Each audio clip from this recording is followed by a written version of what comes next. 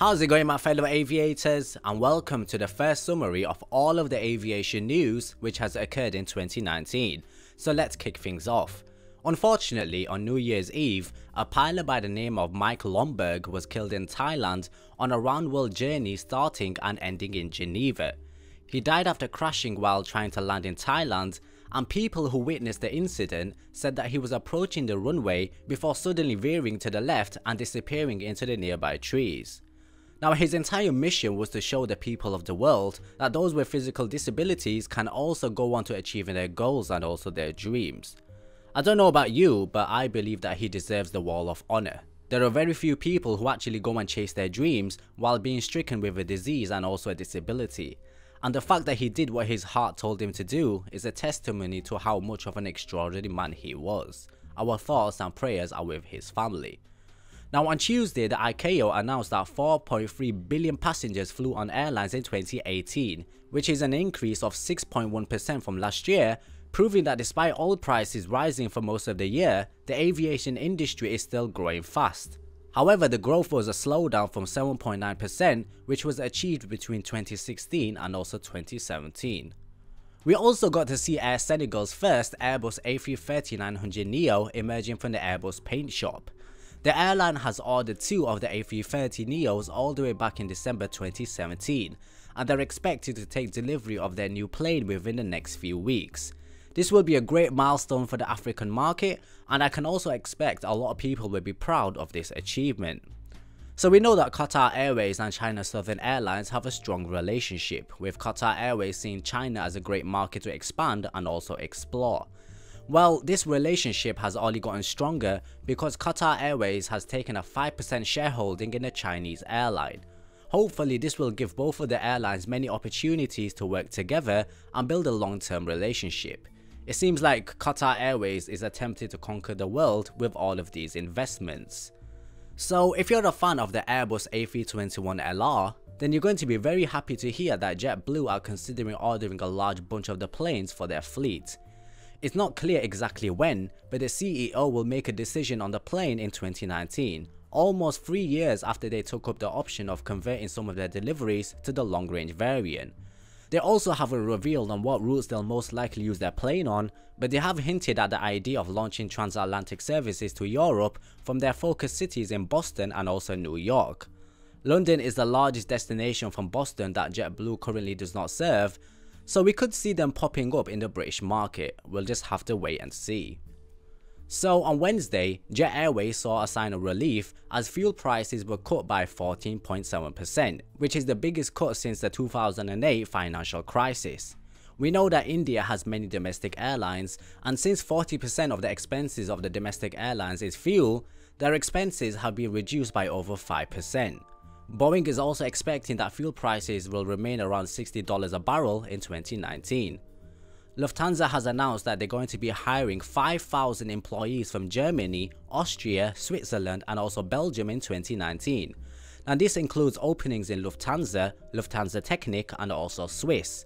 There are openings for 600 IT specialists and 400 junior employees. So guys, if you're interested in getting into the aviation industry, they have apprenticeships also, so I would encourage you to apply if you're interested in Lufthansa. So we know that Tony Fernandez is a giant within the Far Eastern market. Well, he says that 2019 is going to be a very successful year for the low-cost long-haul market. Apparently, he's been working very hard to cut out the unnecessary routes, renegotiated aircraft leases, increased the utilization and cut their spending costs.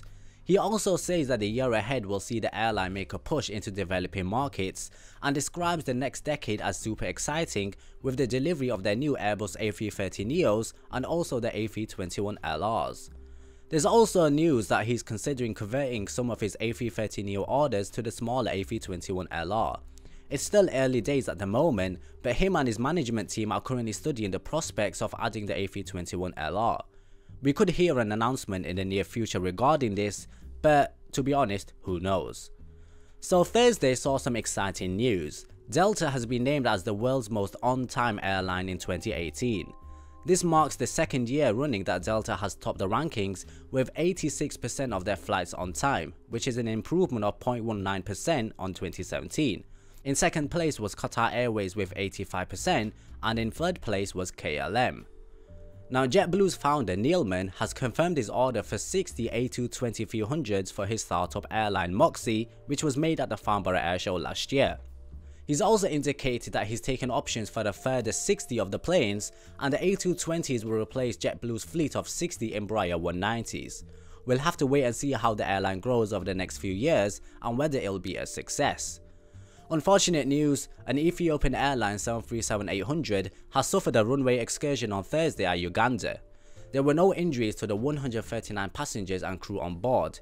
ET338 overshot the runway at 12:41 AM, according to the Civil Aviation Authority. The incident caused no damage to the plane and it was towed to the ramp. Moving on to Friday, which was yesterday, you're now able to fly from Vietnam to New York in business class for $675 with Cathay Pacific. Guys, I'm really serious about this. Cathay Pacific is to honor a mistake made in their fares and allow passengers to fly on a 95% discount. This trip normally has a cost of $16,000 and we'll have to wait and see if Sam Chewy is on one of these flights. I've already made a video regarding this, but the co-founder of Southwest Airlines has unfortunately passed away. Now Southwest pioneered the point-to-point business model which avoided the hubs used by major carriers. Mr. Kelleher also decided to stick with a single type fleet, the 737, to simplify their logistics and also their crewing. Their no-seat assignment policy, facilitated with 20-minute turnarounds, saw the airline to grow into one of the biggest with the help of the amazing man Mr. Kelleher. Again, our thoughts and prayers are with his family. A Chinese airline which goes by the name of Genghis Khan Airlines is getting one step closer to their launch date, as they're currently in the process of applying for their business license. The airline, which is owned by Inner Mongolia Aviation Tourism Investment, will operate domestic regional routes and also cargo services out of Baita International Airport. On their website, they have a target to launch operations in early 2019. So, some funny and embarrassing news. Pakistan International Airlines has ordered their cabin crew to lose their excess weight within 6 months or risk being grounded. It seems that the cabin crew of PIA have all had a New Year's resolution chosen for them. A woman who is 170 centimeters tall is expected to weigh between 60 and 66 kg. The airline has reportedly seen complaints about obese crew, and having flown with them countless times, I can tell you that their cabin crew are really fat. Qantas has been named the world's safest airline, and I'm sure to the happiness of my good Australian friend. It's the 5th time that the airline has led the rankings, and other airlines in the top 20 include Air New Zealand, ANA, British Airways, Cathay Pacific, Emirates and many others. And finally, some amazing news, we saw the first 777X being fitted with its GE9X engines. We're getting ever closer to the first test flight of the 777X, which is expected to be in February. But don't hold me onto that because I'm not 100% sure, it is a strong rumour which I've been hearing.